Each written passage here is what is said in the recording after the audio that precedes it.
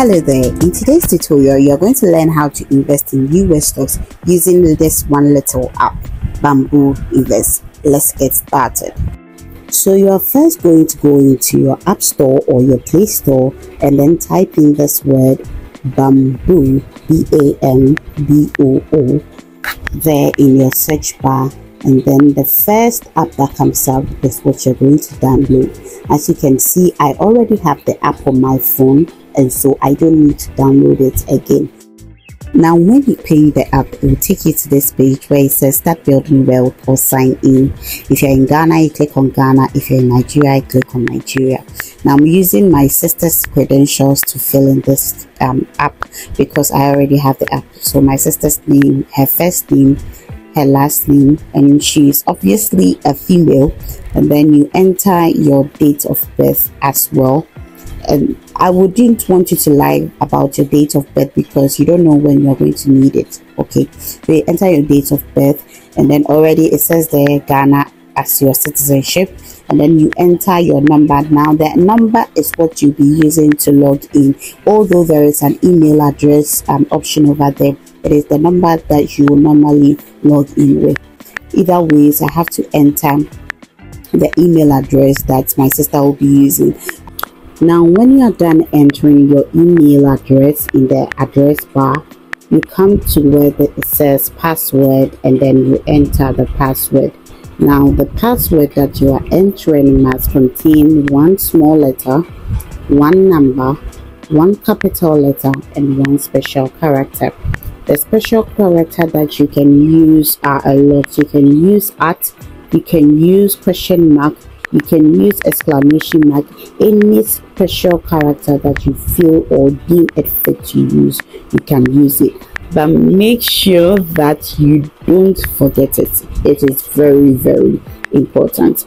Now as you can see, I have completed all the check marks. It shows green over here, so I can continue. You can also enter a referral code, like for instance I'm the one referring you to this app, so you can enter the code below this video or on the screen and then enter it over here. When you are done with the referral code, you click on the checkbox there where it says agreement, and you wait for a verification code to be sent to your phone. When that verification code comes, you enter it over here in the verification code bar, and then you click on next. When you are done with the verification code, it will bring you to this page where it says create a PIN. Now you need to create a 4-digit transaction PIN. Make it a PIN that you remember all the time, because that's what you also use to enter the app. You repeat the PIN again to confirm that that's actually the PIN that you use. And welcome to Bamboo, darling. That's my little sister's name. You are not done. When you are able to enter the app, you'll be asked to complete your KYC. Now KYC is know your customer. This is the app's way of knowing who they are dealing with. So they request for your Ghana card, that is the Ghana card number. You enter it over there as I have done, and then you click on next.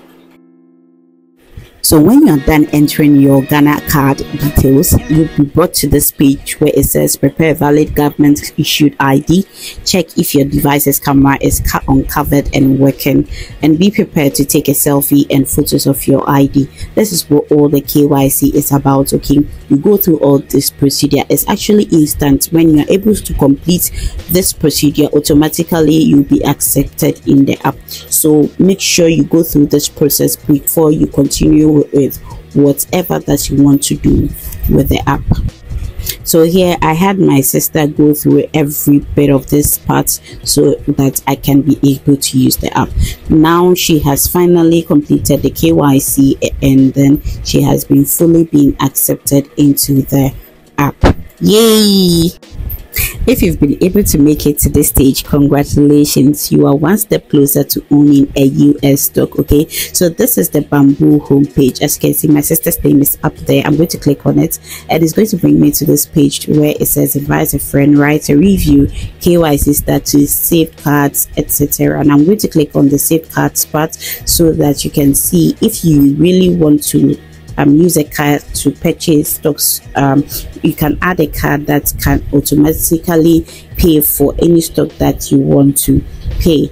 Okay, I actually don't use a Visa card on this app because it has the Momo option, so I directly pay for my Momo account. But you can choose to add your card over here so that it makes it easier for you anytime you want to purchase a stock. Back to this page now. For account statement, this is where your monthly the state of your accounts for every month will appear. Okay, and so you take note of that. And then we have tax documents. If you have impending tax that you have to pay, I don't think Ghanaians pay taxes that much because I've not got that notification, but your tax documents will also appear over here as well. Now for trade confirmations, this is where whenever you buy a stock, the confirmation will come on this page that the trade has been confirmed for you, or the trade or the stock has been bought for you. Okay, so you take notes of this page as well. Then we move on downwards to account details, and then whatever information that you saw for the account details. If you want to change anything, this is where you come and then you do your details or change any details. Now as you can see, there is a beneficiary designate there. If you want somebody to inherit when you pass on, you can fill in the details over here. It's very important. You can fill in the details over here and then stick to that. Then if you want to delete the account too, you can do so using the account details part.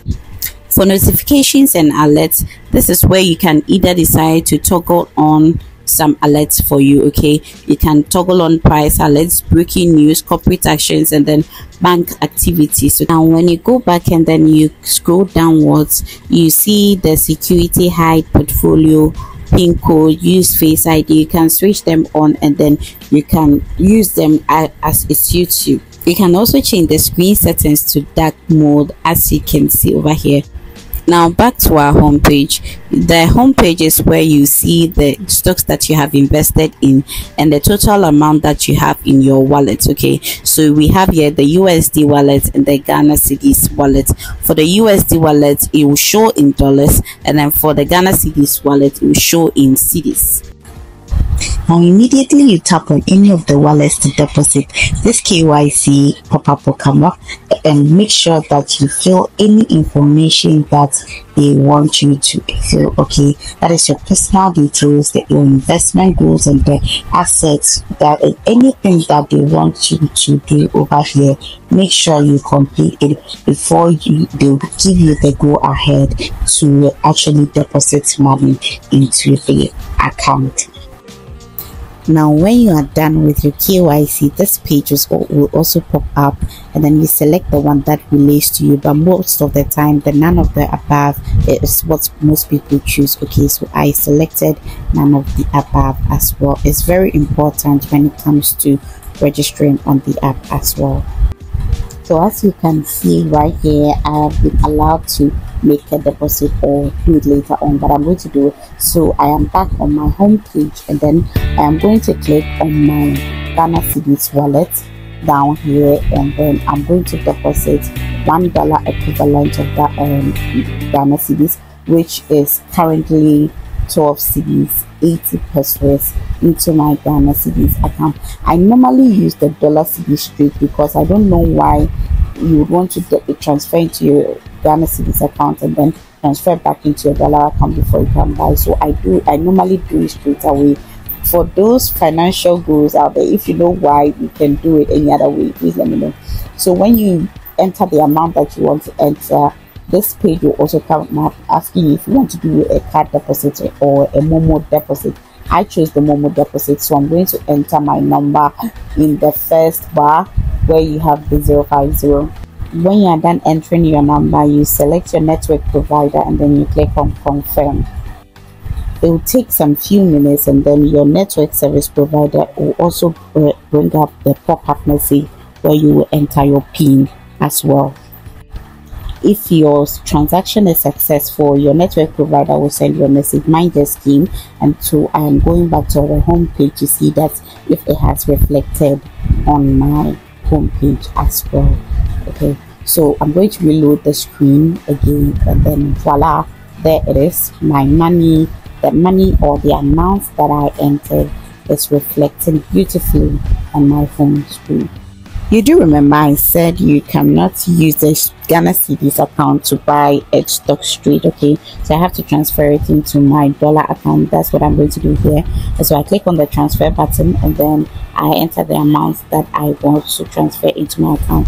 Now remember, the first PIN that you entered when you're registering for the app, the transaction PIN, that's what you're going to enter here and then transfer it into your account. So as you can see, the US dollar wallet is showing or reflecting the amount that I have transferred into. It's as simple and as easy as that. Now let's learn how to buy the stock on our own. And so when you look at downwards here, you can see they have home, invest, learn, and then help.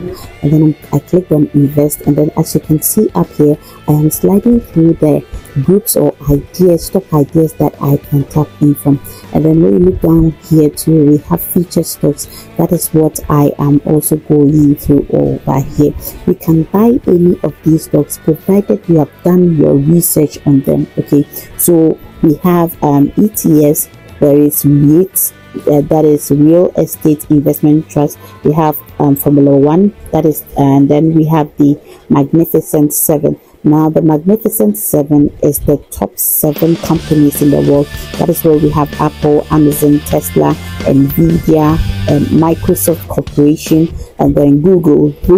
These companies are the Magnificent Seven. And then we have Temi Otedola. If you don't know who Temi Otedola is, she is Otedola's daughter, and then she also does stock investment as well. So we can have a glimpse of her investment portfolio.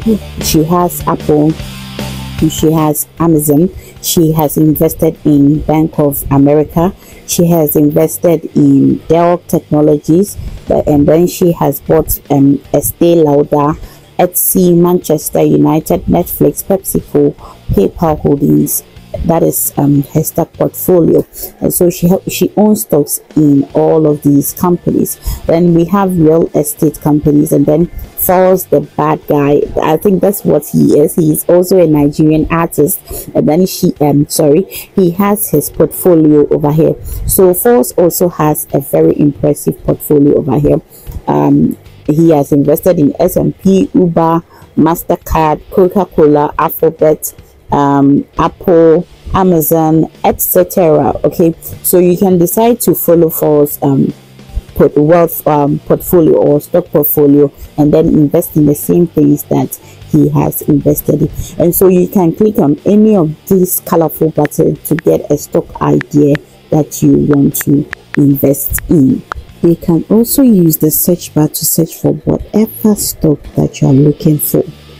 Now let's learn how you can actually buy the stock using the money in your wallet. Remember, I said you can only buy $10 stock, but I'm going to use this as a trial. Now this is McDermott stock. Because I have $1 in my account, that's why I'm looking for the stock. Now this is a McDermott Holdings International Incorporation, and it's selling for 0.07 cents.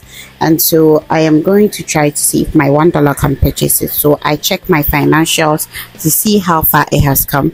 At a point it was 0.25 cents, at a point it was 0.01 cents. Okay, so I'm going to click on the buy option. Now when you click on the buy button here, it will take you to this page where it says buy now, limit order, and then stop order. I'm going to explain each to you. Buy now means that you want to buy the stock at the current price. So the price for the McDermott stock now is 0.07, so you can buy it at that price. And then when we come to the limit order simply means that you want to buy the stock at a particular price. So let's say that you have projected that the price will come down to 0.02. Okay, so you set the limit order that when the price reaches 0.02, buy it for me. For the stop order, what it simply means is that you do not want a price uptrend to go by you, so you can decide to set a price order that, let's say, if the price decides to trend, when it gets to 0.09, buy this stock for me, so that by the time that it reaches 0.1, I would have bought it at a better price. Okay, so that is what the stop order also means. So here I'm going to try and do a buy now order to see if it works out for me. As I said, if you don't have $10, you cannot buy a stock. Okay, so I'm going to prove it to you here. So I'm going to enter $0.07 over here, and then it's going to ask me the app, the wallet that I want to do the transaction from, and then I click on the USD dollar. And then it says your order cannot be processed because the minimum allowed trade amount is $10. Okay, so when you download the app, make sure you have $10 to spare, and then you transfer it into the app, and then you make your purchase for whatever kind of stock that you want to buy. Make sure to leave your questions in the comment section, and then you watch this video on how to buy stocks so that you can understand whatever that I have shown you over here. Bye.